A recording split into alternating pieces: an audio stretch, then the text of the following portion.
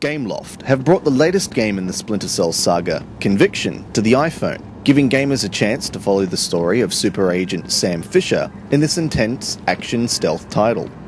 Conviction has brought the series back from a strong stealth-oriented system that makes Fisher more of a stealthy action hero than a deadly ninja. This has simplified the controls immensely, requiring only the analog stick to automatically transition between fast and stealthy movement, and several multi-purpose buttons to jump between cover or fire your weapons. The cover system takes some time to truly master, as a limited amount of objects can be used, and transitioning between moving, aiming, and firing can be awkward while in the thick of battle. The game is stunningly rendered and squeezes out as much of the iPhone's graphical power as possible. A lot of the vocal work has been included in this release, with Michael Ironside reprising his role as the voice of Fisher, along with other original cast members.